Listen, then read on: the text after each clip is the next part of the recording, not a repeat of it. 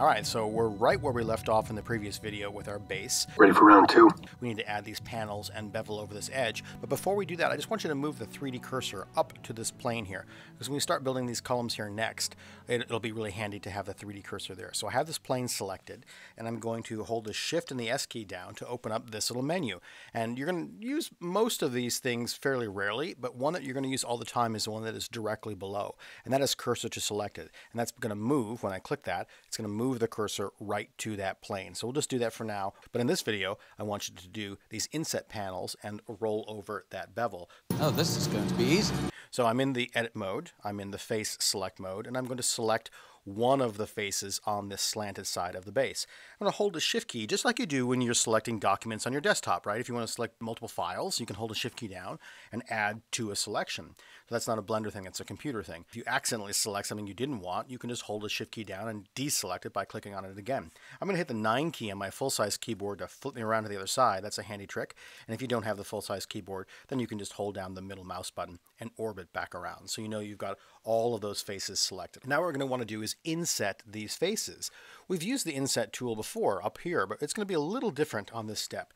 Because if I move my cursor off to the side and I hit the I key and I push in toward the center, where you can see what's happening is that it's insetting all 4 faces together. And that's not quite what we want. We want to be each one of those to be individually inset. So all we need to do right now is kind of eyeball the space above and below the orange bits there to make sure that looks about right. And then I'm going to click, and then we're going to have this little adjustment panel pop open, and it may be closed down over here. If it's closed, just click on the little triangle there, and we can see there's a lot of interesting things that we can do here with the inset faces. We can, decide whether we want the outside selected or the inside or whatever. There's lots of things that you can play around with later on. We can even change the size after we've created it. If we realize that, oh yeah, that's not quite, I want it to be a little bit bigger, we can change it there. And you can actually even do this sort of like bulge thing by pushing things. That's sort of an interesting, result. Lots of really cool things that you can do. I'm just going to click in here and zero that out because that's not what we want. What we do want is individual, right? We want to individually inset these faces. So I'm going to check that little individual box. I'm going to see that, oh, okay, that's the result we wanted. I've got each of the faces inset equally on all the sides. And if we zoom around to the other side, we'll see that they're all indeed done that way. Now, the next step I'm going to show you here is to extrude these inward. Now, there are some options. We've just been using the basic extrude region here, but there's some really terrific ones, including this extrude manifold, which is very useful. It's brand new to this version.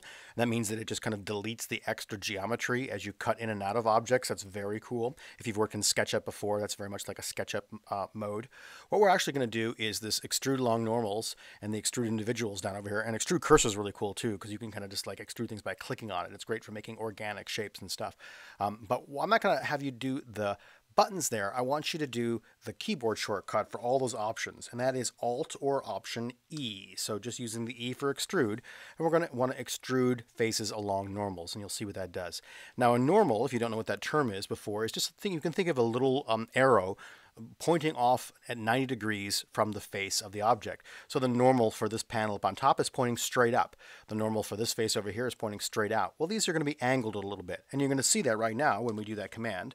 We'll go extrude along normals, and then if I move my cursor in one direction, it insets them, and if I move my cursor in the other direction, it points them outward. And you can see how they're going out but also up a little bit because they're going in the direction of that little arrow that's pointing off this slanted face. What we actually want to do is make it look more like that. Don't go so far in that they're intersecting. That's going to cause some problems, but just make sure that you're insetting it to, let me get it right there, to right about there, somewhere in there. That looks pretty good. I mean, you can make it more shallow if you want or a little deeper. It's up to you. I'm going to click something like that. So I've got a nice deep shadow in there when we're adding it later on to our scene.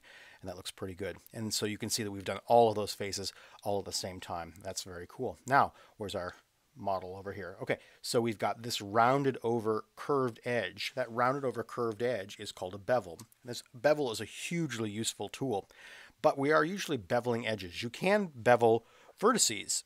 So if I wanted to make it look like these corners over here, I wanted this hard edge to be here, but I wanted it to be rounded on this edge, on the point, we can do that by beveling a vertice, but usually what you're doing is beveling edges. So I'm going to hit the 2 key on the number, on the key, the @ 2 key on my keyboard. That's going to get us into the edge mode. And I could come over here and select just one edge and do that same trick like I did before by holding down the Shift key. But a lot of times you want to select very long edges. And one of the ways that you can select an edge loop is by, here I'll just deselect, is hold down the Alt or Option key and click on an edge. And if you're holding down that key, the Alt key and the Option key as you go around, it's going to select the whole ring of faces all the way around. Now, it may not always be the way you want it to be, and you may have to move to a different place in the line to get it to go, up and down this way instead of from side to side or whatever. You can do a little experimenting with that, but usually it's pretty easy. And in this case, there's no option. Click anywhere on this line, it's not going to matter, because the only ring that we have going, there's no ring going this way, there's only a ring going this way. So we're all set. Bevel is so useful, you can do so many things with it that it has a really easy keyboard shortcut as well, and that's Control and B. Control B for bevel, just like all the other shortcuts that start with the first letter. And we're just going to move the cursor around until we get this chamfered edge. Now, don't go so far that you're they're getting the geometry kind of intersecting again, so that's causing us problems there. Or if it's so little, you don't have much to work with right there. Go as far as you can before it starts to undercut the panel above it, that little slab above it. Something like that is about right. So I'm going to click right over there, and then we're going to get this menu, our little adjustment menu, to pop up here. And there's lots of things that we can do. But one of the ones we can do is add more segments. Right now it's only one segment, which means it's going straight like a chamfer. What we want is this rounded over curve. And we don't need to add too many. We can come in here and change these numbers in a lot of ways. You can click on here and scrub through this.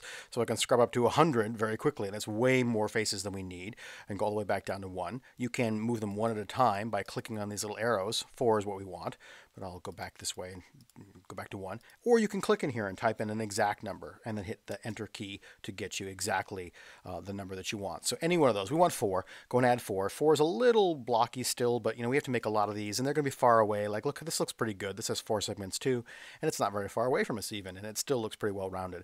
So that's always kind of the balance between how many faces do you really need. The more faces you add, the more vertices you add, the bigger your file is going to be, the slower it's going to render. And certainly if you were exporting things to game engines or whatever, you got to keep those numbers really low as possible.